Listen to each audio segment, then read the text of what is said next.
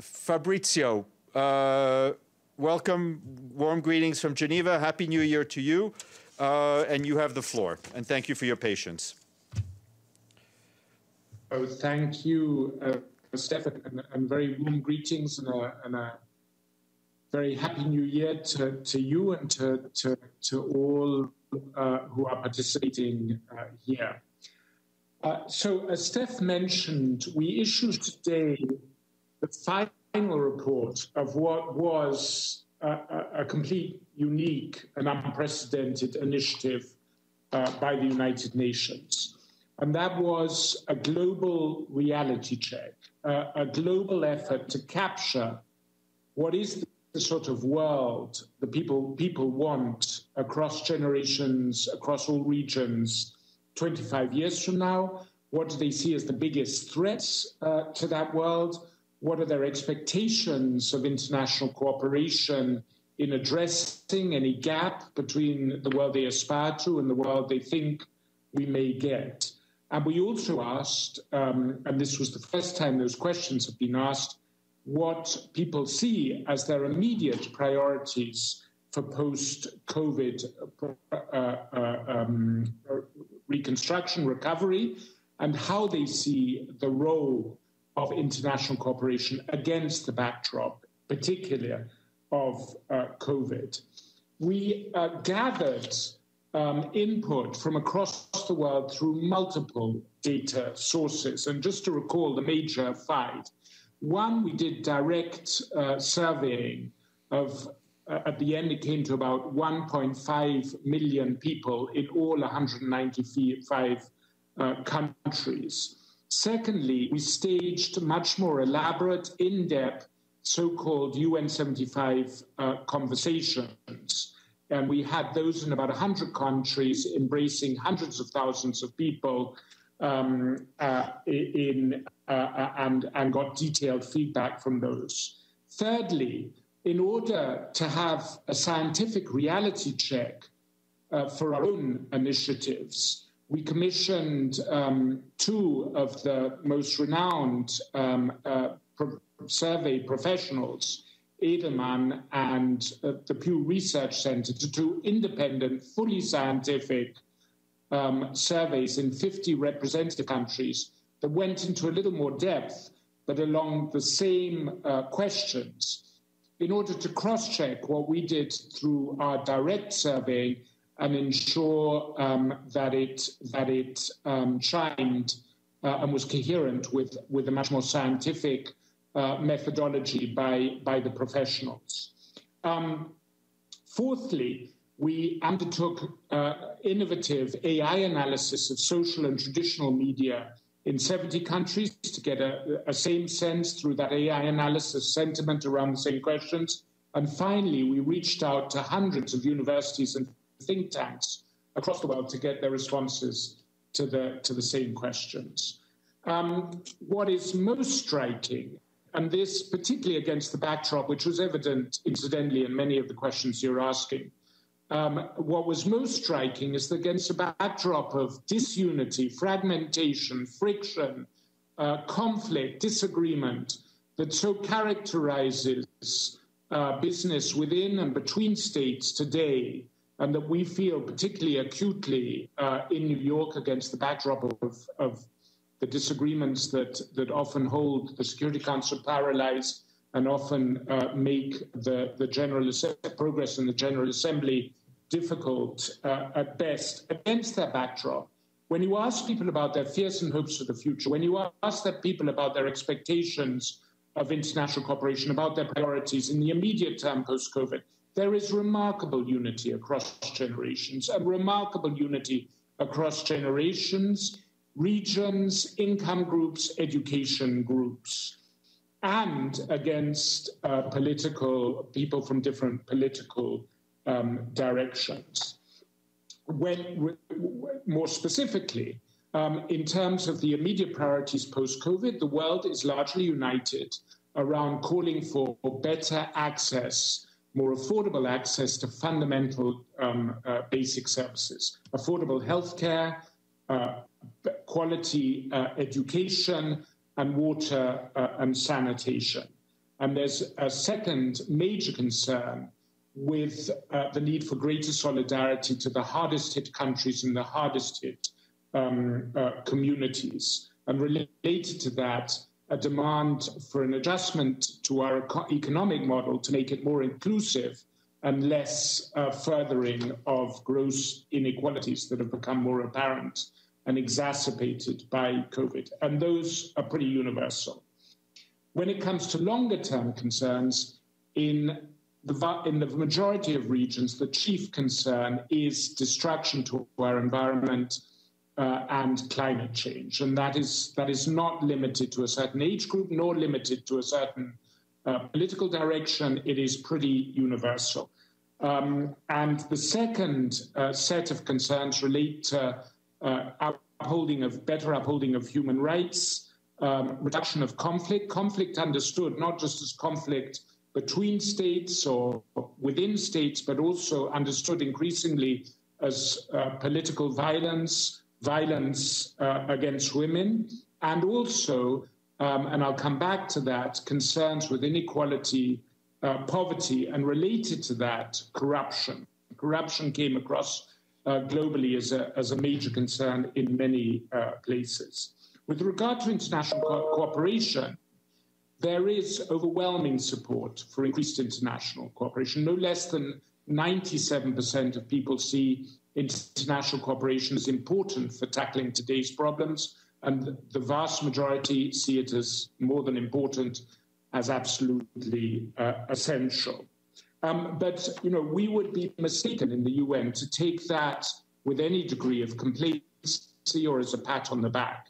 Well, there is recognition of the UN's contribution. While the UN is seen as even more important moving forward, people are also looking for an upgraded UN, an improved UN, a UN that is more inclusive of today's stakeholders, a UN that is more accountable and more effective, and better stands up for principles and for its values.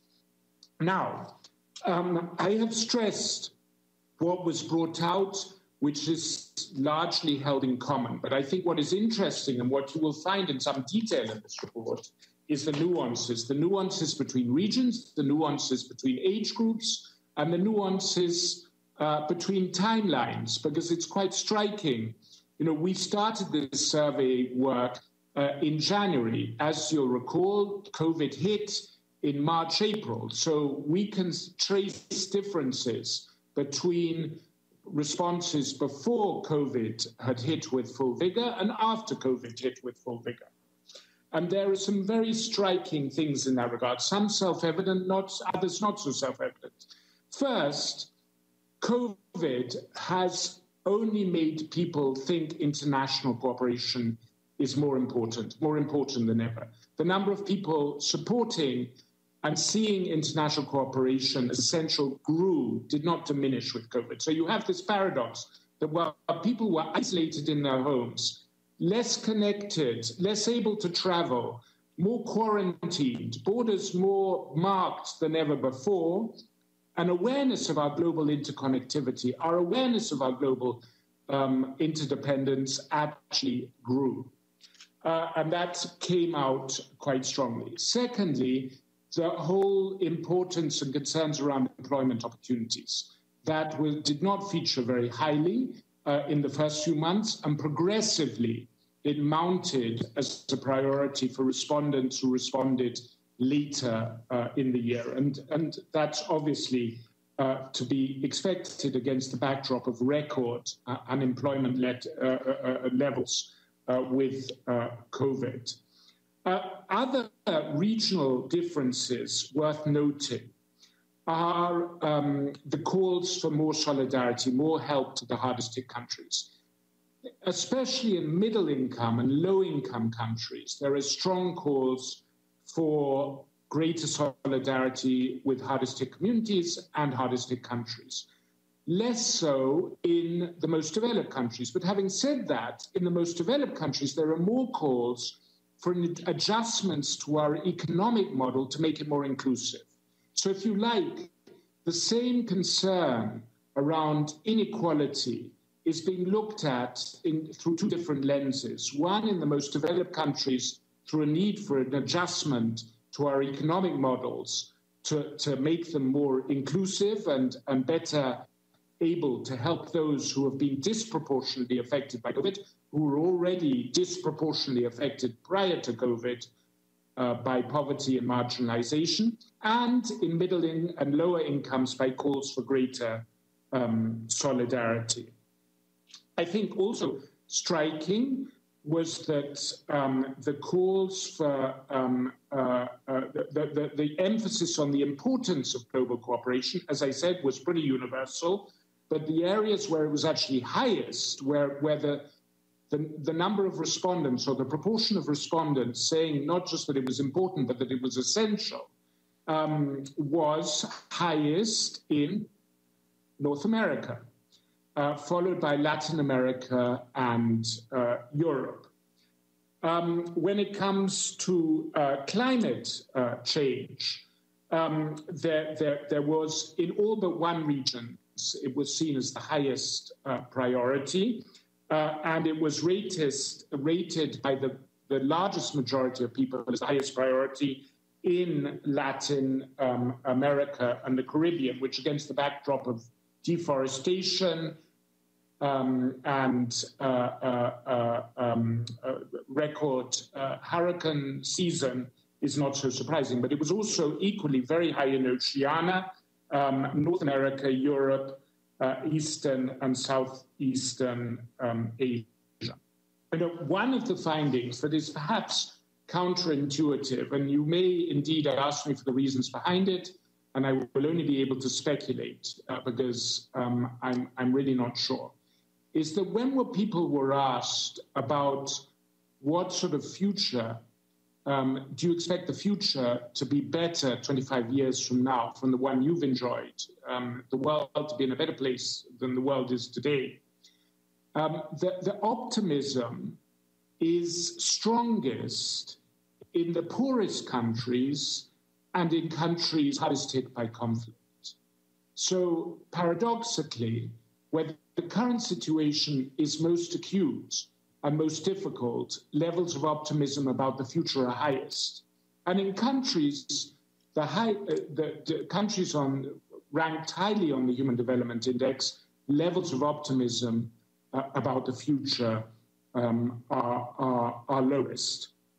It's also striking that engagement with international cooperation and support for it, although universal, is particularly high among youth. I think youth understand better than many of the older generation that inevitably in an interconnected, interdependent world, one cannot not be a global citizen as well as a patriot or a nationalist in this or that country, that all our lives are interconnected. I think there's a very high level of awareness among youth across the world. Women tend to favor international cooperation more than men, but having said that, men tend to be slightly more optimistic than women.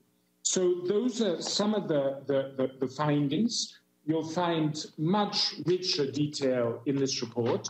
We also today have set up or put out a data portal where we have all our findings in endless detail, where you will find the full Edelman and Pew surveys, you will find country breakdowns for everything I've listed, you will find all the materials we produced throughout the year.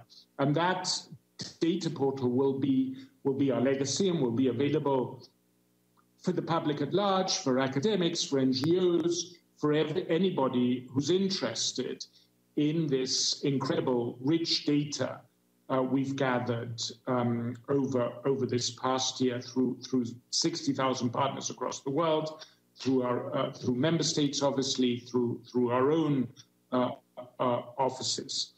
In terms of what is the follow-up, what next? As you're aware, the member states negotiated and heads of state agreed on the 21st of September to a UN75 declaration. We fed into that declaration. We published in April our preliminary findings, which which member states were gracious enough to take into account in the wording of that declaration, in the identification of priorities and commitments.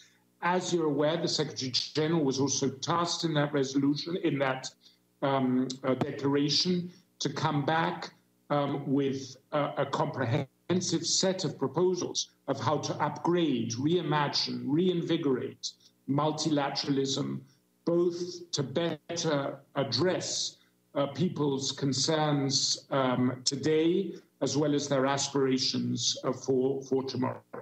And we, in recent weeks, have been feeding in with much more granular, detailed findings into the team that's undertaking that exercise for the Secretary General. And needless to say, all our findings are at their disposal. So the Secretary General will be coming back with very concrete recommendations, building on much of what we found out.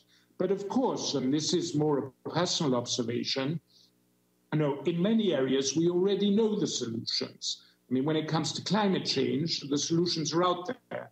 It's more a question of having the political will to bring about those solutions. And we hope that a highlighting of global common concerns in a manner that makes it very clear that these are not concerns of some removed, remote group of international bureaucrats sitting in a blue bubble on the banks of the East River. But these are areas that are at the heart of people's fundamental concerns across the world, that bringing that to the fore will also help contribute to building the sort of political will that is a prerequisite to taking the tough choices around the sorts of changes that are required to build the more sustainable, more inclusive future that so many across the world very clearly aspire to.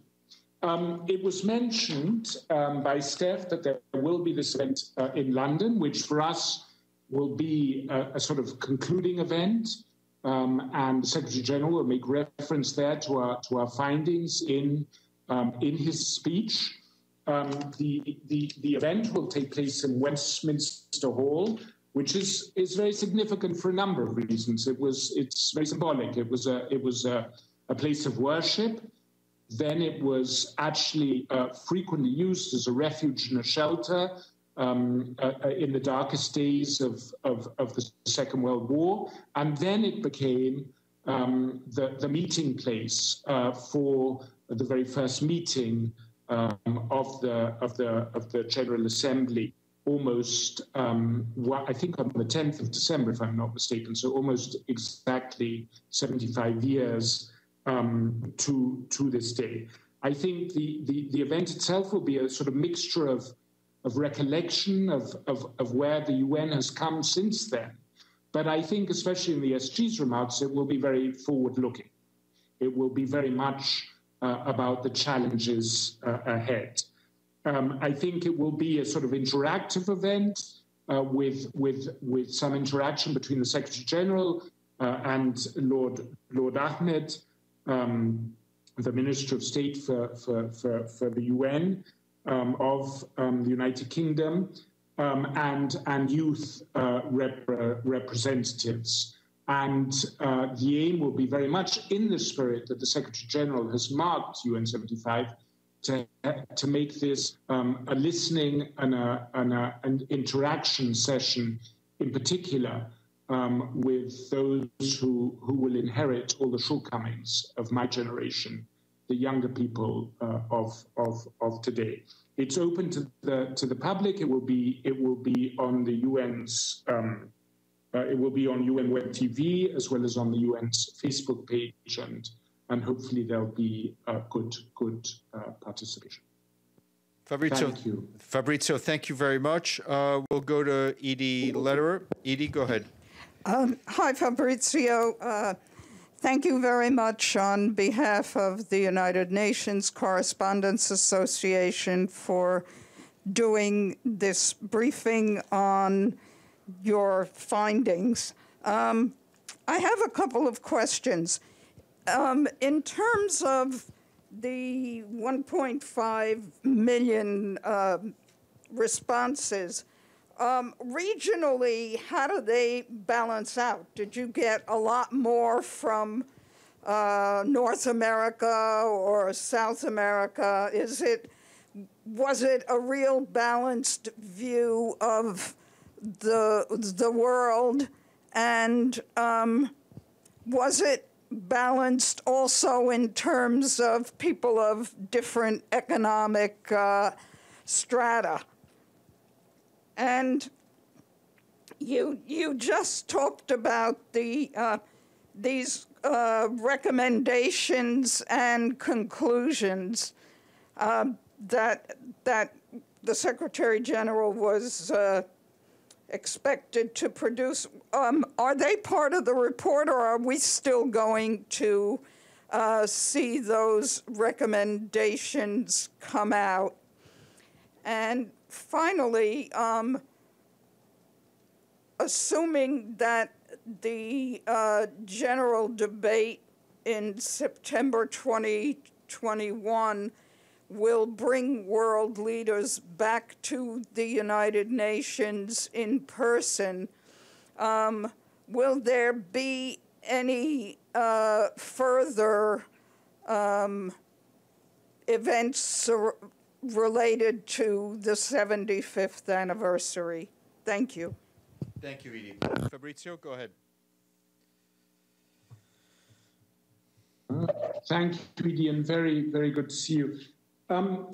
In terms of our survey, the one that we did directly through our partners and through UN offices, it was really opportunistic in the sense that we had target groups we wanted to reach, above all youth and above all people who the UN didn't hear enough from.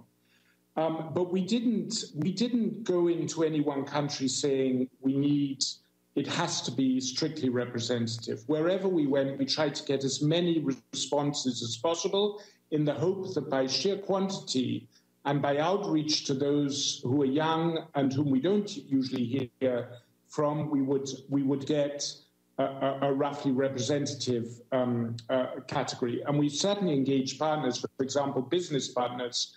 We went to gaming companies, partners who we don't usually work with.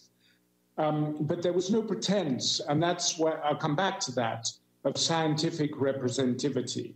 We did look at countries where we were short and regions where we were short and put more investment of time and effort there to have a balance. And broadly, I think we achieved it. I think there is, if you turn to page 17 of the report, you'll see the exact breakdown by region and by gender and by age group. And you'll see it's not completely out of sync with distribution of global populations. We did have a very high proportion of respondents from Sub-Saharan Africa, from Central and South Asia. Between those two regions, it makes up just over about 50% of respondents. We had 12% from Europe.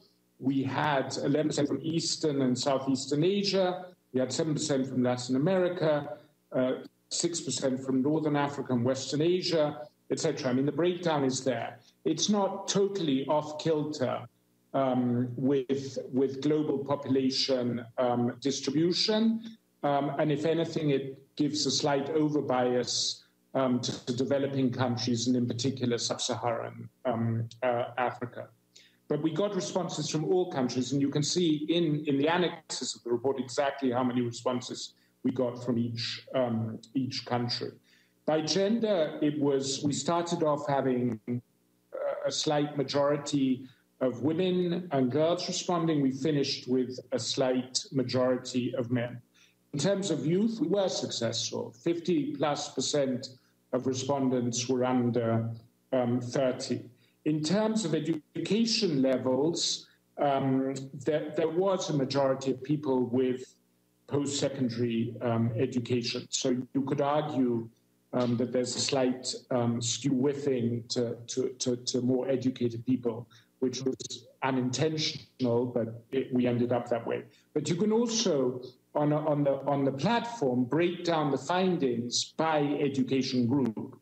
So we did some of that analysis to see if there were meaningful differences. And we certainly got a significant response from people who only had primary or less. In terms of recommendations, I mean, the report doesn't make any recommendations, and that was never our objective. Our objective was to see what people were worrying about, to see what people hoped for, and to see what people's ideas were without any editorializing on our part, what people's suggestions were for improved multilateralism.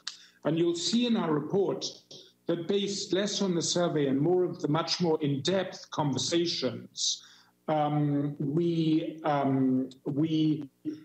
captured the ideas that came forward without any censorship from these UN75 conversations, which involved hundreds of thousands of people, and we recorded them without qualifying them, without saying this is a good idea or a bad idea. Our only criteria was to highlight those that were more frequently repeated and highlight less those that were less frequently repeated. So just to come back to representativeness, it has to be said, because we were very aware that our survey was done more opportunistically, which is why we got Pew and Edelman to do very scientifically based surveys that did look at age groups, at education levels, at political persuasions, to make sure that we had a reality check against a survey methodology which was totally scientific. And I have to say, my big concern had been, as we move forward, what were we going to do if we came out with totally opposing results? But the truth is that our results are very, very compatible. So we didn't get it. I mean, our less scientific approach was validated by a much more scientific approach. We also got Pew, especially in this last report, to go over the report with a tooth comb. And I should also highlight that this last report was done by an outstanding team at the Institute of Higher Studies in Geneva, which is a very distinguished but very independent academic institution. So we've really done our utmost to make this as objective and as intellectually, with the largest degree of intellectual integrity possible. In terms of 75 events, I mean, to be honest, I feel quite disappointed that we had a few events at the beginning of the year, but since then it's all been in this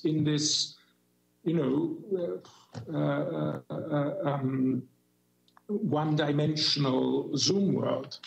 And the hope had been that at least the event in London, which we'd all been looking forward to, would be an in-person event. And it was planned that way up until really quite recently. But COVID and the pandemic thought otherwise. I think the president of the General Assembly likes to point out that the 75th session does not finish in January, but goes on until late summer. So I would like to hope that, and I'm sure he would, I can't speak for him, but I would hope that, in the course of the 75th session, the PGA, on Charter Day or another day might find cause to have something in person. But my team, and I want to emphasize this because too often there's the perception that UN entities are born and never die. My team has largely been dismantled, and it will be completely dismantled by the end of this month. Great, thank you, Fabrizio. We'll go to Liling and then James Bays. Thank you, USG Hochschild. Thank you for the look ahead. Now, in looking forward, I'd like you to help me, please, do a bit of stock taking about lessons learned to take on the future. The past 75 years has seen successes and failures at the UN. You mentioned divisions, including and perhaps especially within the Security Council. How have these successes and failures prepared the UN to take on the challenges over the next 25 years? Go ahead, Fabrizio. Yeah, can you block the next 3 hours? I know you could do it in a succinct manner, Fabrizio. I trust you. I think others will give you a less biased answer on that. I mean, I've served this organization for 30 plus years in many different functions, in many different duty stations. I've seen terrible mistakes made. I served in Bosnia. I left shortly before, but I watched with horror what happened in Srebrenica. I had many colleagues who to this day haven't fully recovered from the Rwanda genocide. I was active in OHCHR and involved in many of the very painful internal discussions around what many of us felt was an inadequate response in 2008 to the atrocities unfolding in northern Sri Lanka. But there are plenty of episodes in the UN's history that I feel deeply ashamed about. But I do feel that as an institution, we have been pretty good at facing up to our own mistakes.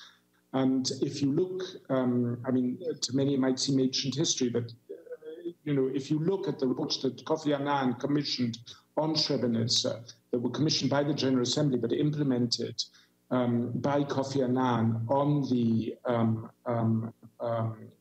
Rwanda genocide, that Ban Ki-moon did on northern Sri Lanka, there was a very earnest attempt to try and learn from those mistakes. So I personally believe, and I know that there is a strong tendency, and incidentally, this Secretary General is very much part of that, and I've worked closely enough to see that, to be self-critical, to look, to doubt, not to have any undue confidence in our own role.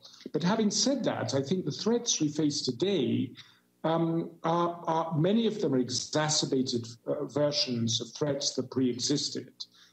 Conflict as taking on different forms, but it was at the heart of the invention of the UN. But many are new threats. I mean, I've been very involved, as some of you may know, with new technologies and digital technologies. Those were not threats. I mean, they bring massive opportunities.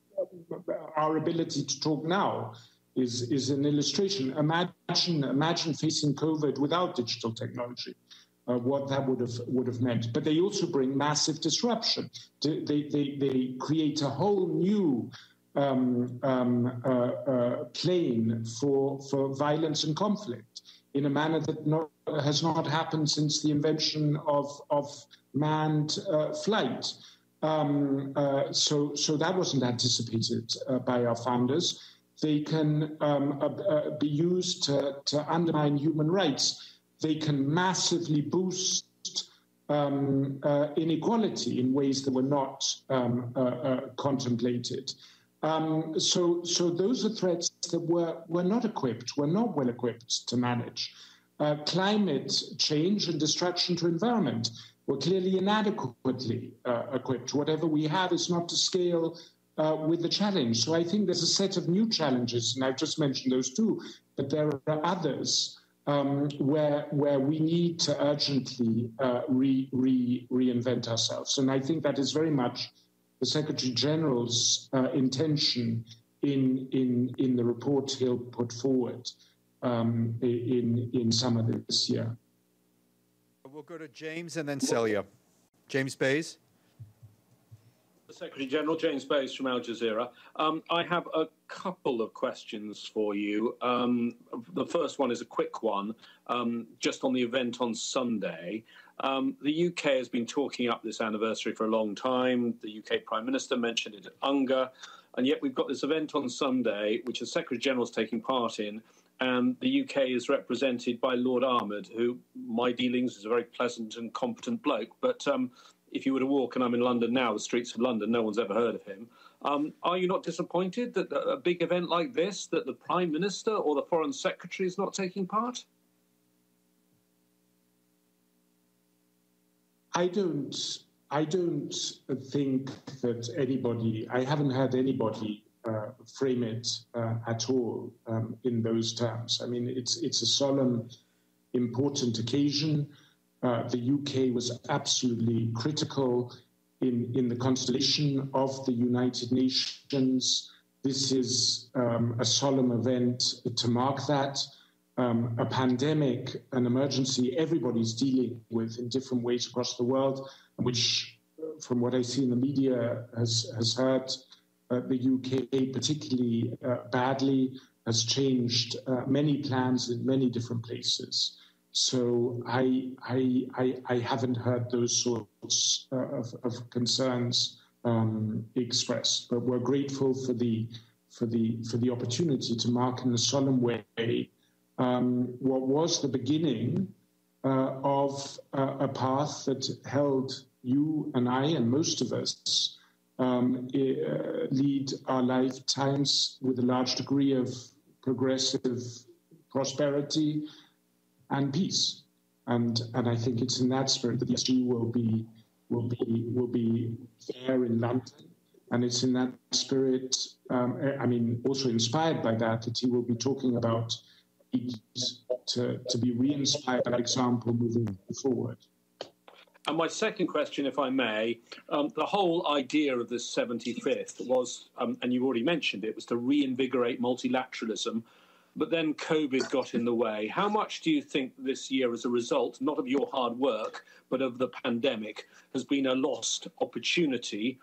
And is the UN thinking about maybe 4 years' time, the 80th? No, we've, in our question, we've been more focused on the 100th, quite frankly, than the 80th. But forgive me for getting a bit historic here, but what's very striking, and if you go back to the origins of the UN, today many people talk about divisions and polarization and superpower rivalry, making the work of the UN much more difficult, making multilateralism dysfunctional. But if you go back to the origins of the UN, I personally would argue that the superpower rivalry, the divisions within the world, were much greater than they are today. It's very hard to say that Stalin and Winston Churchill held more in common than the presidents of China and the US. I think you'd have a very hard case to make. So those divisions have always existed. And I would argue personally that between North and South, East and West, they were arguably worse 70, 75 years ago today. But what is different? What is different? I would argue that against the backdrop of the terrible suffering of the Second World War, next to those divisions, there were universal aspirations for social progress and social justice through international cooperation, universal aspirations for the better respect for human rights, universal aspirations for development cooperation and international financial cooperation, all of which was first enshrined at the height of the war in the Atlantic Charter and then elaborated upon a few years later in the UN Charter. I would argue, and this is my view, that we have lost touch somewhere along the road with those universal aspirations that our grandparents and to some extent my generation, because we at least heard it indirectly, felt very strongly. And they were moved emotionally, not just intellectually, by the wording of the Charter in ways that for my kids, it's just a distant historic memory. I think we've lost touch with that. And the aim of our exercise was to go back to We the Peoples and to see if these divisions that we hear every day in the Security Council from the representative of this and that state, if that really reflects all there is out there, or if there's still something, as there was in 1945, next to very real differences that we all hold in common. And we have found that there is a great deal that we all hold in common. And that is what the UN needs. It's not to pretend that we all think alike, God forbid. It's to have a sense that next to our differences, we have common interests and common ground that we can share. And let's remember, in very practical terms, that's what allowed the superpowers to negotiate arms control treaties, to set up agencies to keep nuclear power safe.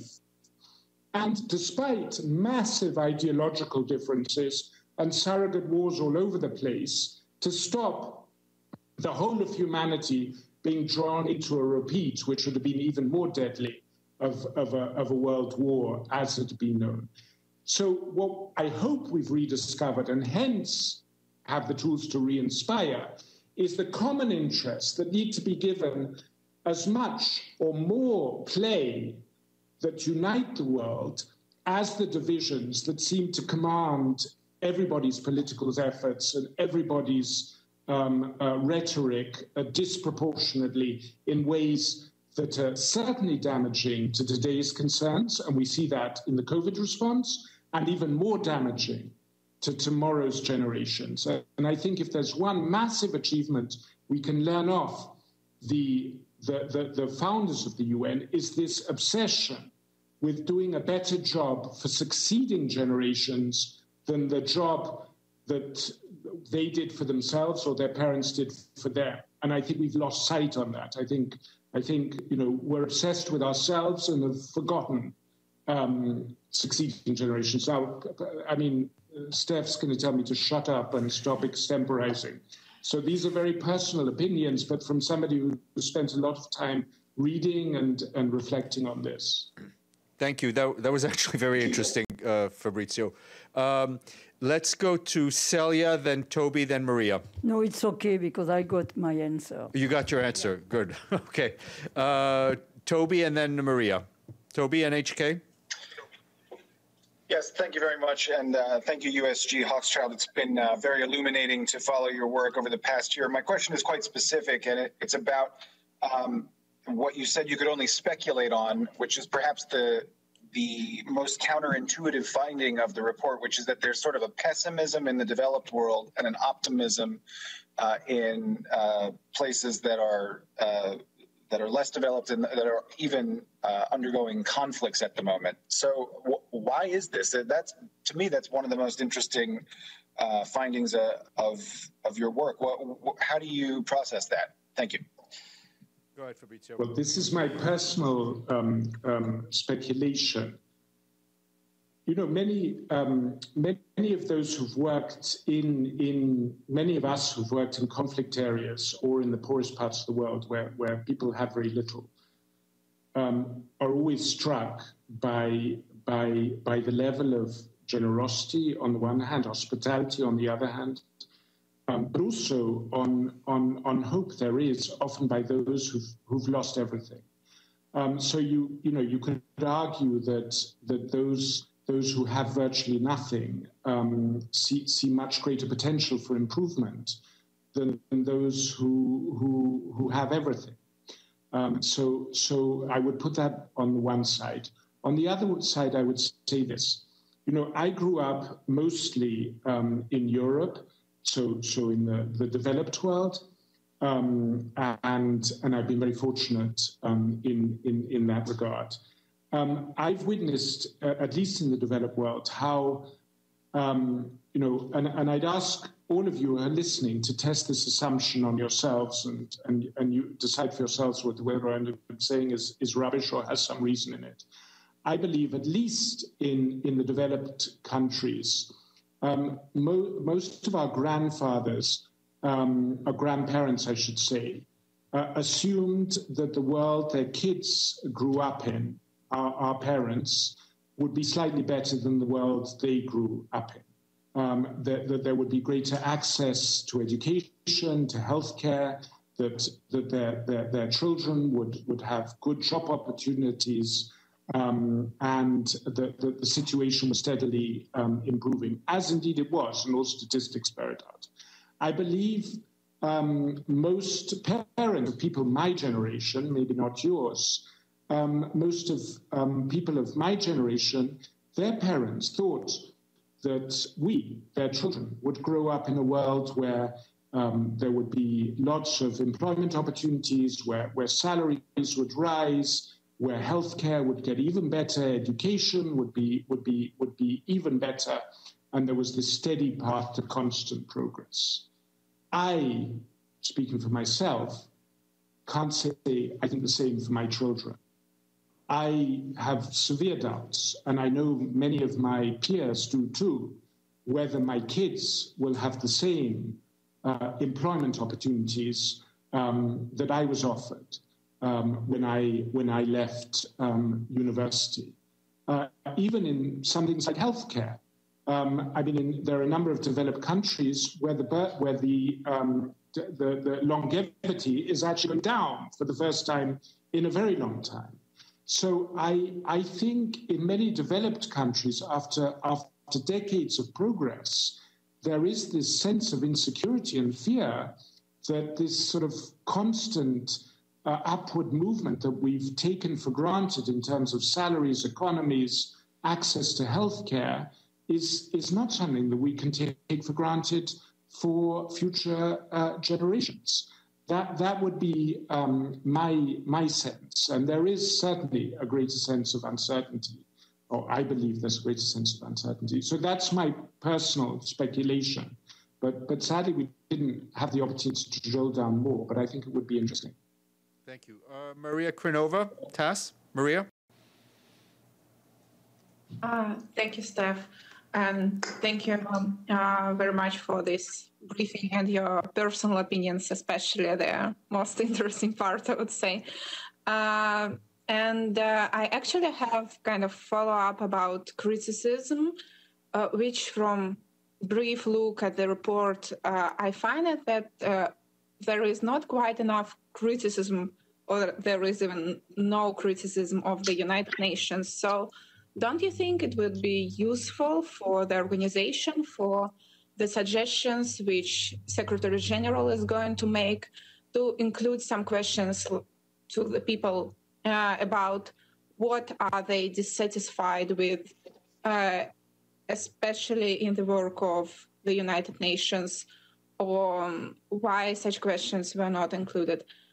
And also I have a short follow-up.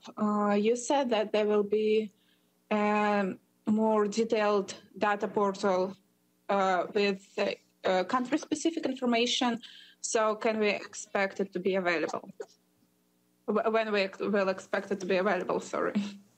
Go ahead, Fabrizio. The point on criticism, first of all, the endeavor was first and foremost to see what people across the world saw as the chief problems the UN, the chief hopes and fears for the world. There was an element of looking at expectations of the UN and seeing how the UN could change for the better. But it was in particular, if where the most critical elements come in are in the conversations, in the record of the UN75 conversations, and in the Pew and the independent Pew and Edelman surveys, because we thought it, frankly, more suitable for independent survey companies like Pew and Edelman to ask more critical questions about the UN than if we do so ourselves, and we would inevitably, people wouldn't necessarily give credence to as much credence to our answers than if it came from fully independent entities. So if you look at the Edelman and Pew surveys that have been captured in some form here, but are fully available in all detail on this platform, you will see plenty of areas where people believe the UN, where the UN is doing well and where the UN is not doing so well. And I can tell you now, and we highlighted this in particular in our September report. People like the idea of the UN. At the same time, they see the UN as remote. Half people don't believe the UN has had any impact, or don't see an impact in their lives. The UN is seen as too many steps removed. The UN is recognized for having made important contributions around human rights, but there are many other areas where the level of recognition of what we've contributed is certainly not as high as we would like, and certainly not as high than if you'd interviewed UN staff. And I think you will find a lot of candid criticism in that. And then there are many suggestions that the UN is outmoded in terms of its representativeness and its inclusivity of youth, of a more diverse regional representation, of the private sector, of local authorities. So I think if you dig a bit, you will find that we have not shied away from highlighting areas where it became very clear that people see we have much room to improve. And on the issue of the portal? Yes, sorry. The portal, I think, went online today. And if it's not in the press package, we'll make sure it gets in the press. The link will be there.